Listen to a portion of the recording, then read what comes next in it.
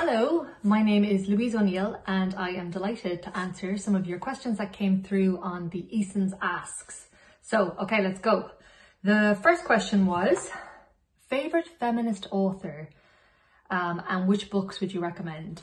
Now, my favourite feminist authors, I love obviously Margaret Atwood, Naomi Alderman, Chimamanda Ngozi Adichie, and when I think books that I recommend, two books that I read recently that I really loved were Such a Fun Age by Kylie Reid, and I also really loved The Vanishing Half by Britt Bennett.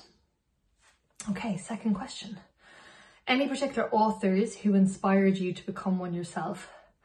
Well, when I was a kid, I was really obsessed with Enid Blyton.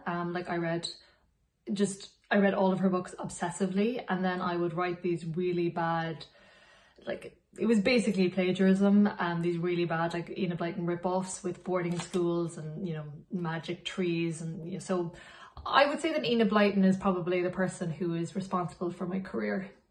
I don't know if she'd be pleased to hear that. But third question is my favourite Beyonce song and why? And this comes from Cecilia Hearn, who I know is also a massive Beyonce fan.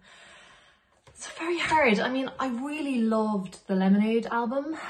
It came out just when I was going through sort of a particularly bad breakup. And, I think there was so much anger and just raw fury in that album that I think is quite helpful if you're going through something similar. So which would be my favourite song in that? Don't Hurt Yourself, I think. The one with Jack White. I love that song. Okay, fourth question. Any book or author that you've read that has changed how you view yourself or the world at large? I mean, I've talked before about how Margaret Atwood, I suppose, gave me the language with which to express myself as a feminist. But I was in St. John of God's, the hospital, recovering from an eating disorder when I read Rachel's Holiday by Marion Keyes. And I still think that's probably one of the best depictions of addiction that I've ever read in fiction. And it's funny, I think it was when I read that novel and I recognised so much of myself in Rachel's I suppose, she's such an unreliable narrator, and I think her ability to lie to herself, that really, unfortunately, really resonated with me at the time. And it was that novel, I think, that really made me confront the fact that I was an addict as well. So it's always been a really important book to me because of that. And I love Marion Keyes, so. Okay, final question. What was the writing process like for my new novel? Well, my new novel, which is called After the Silence, it's funny, it probably was the most research I've ever done. So much so that midway through, I just thought, oh, I never want to write a book that I have to do this much research for again, which I think probably means I won't be writing a historical novel anytime soon. I'm clearly very lazy.